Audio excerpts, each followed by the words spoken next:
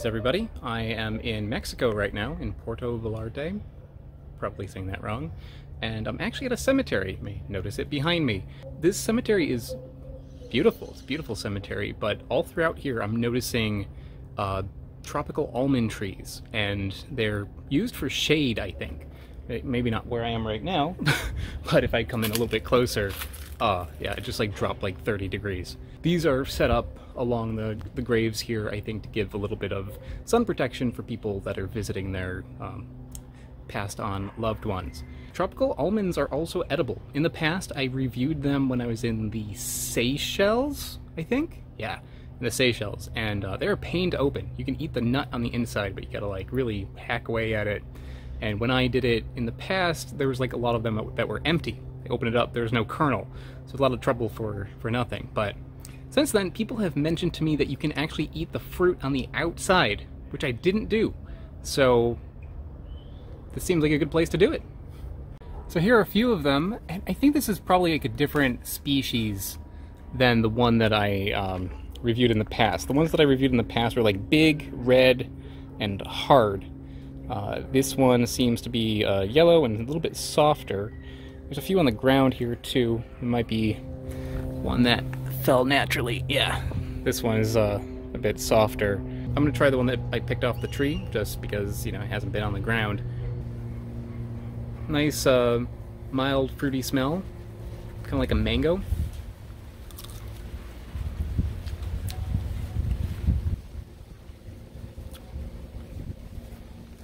It's giving me some serious dry mouth. But the flavor there is okay. I think this is maybe not ripened all the way. Let me try the other one. So this one has been on the ground at a cemetery. Maybe not the greatest idea to eat something like this. Could make you sick, I guess, depending on what it fell on, but whatever.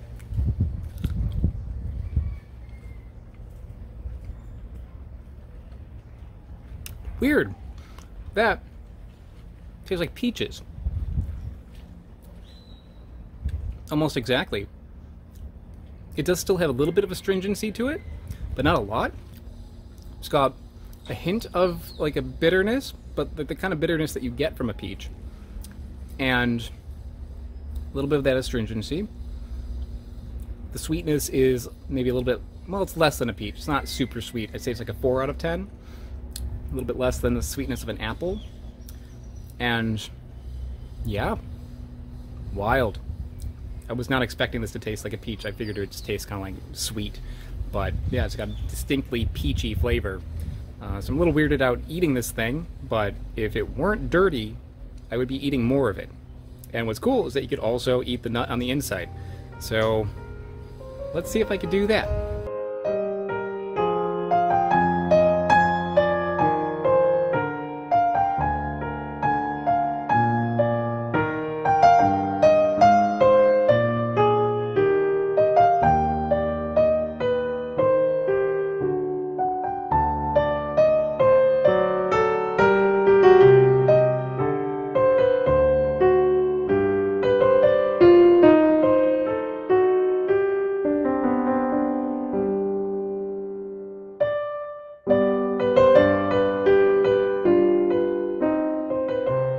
So I got a little bit of kernel there that didn't get completely smashed and obliterated.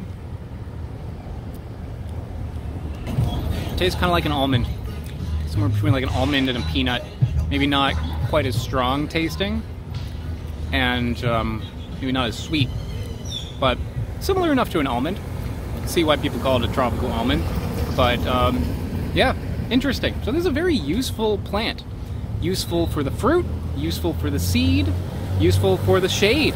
Definitely worth taking another look at. Alright, so I think that's about it. See you next time.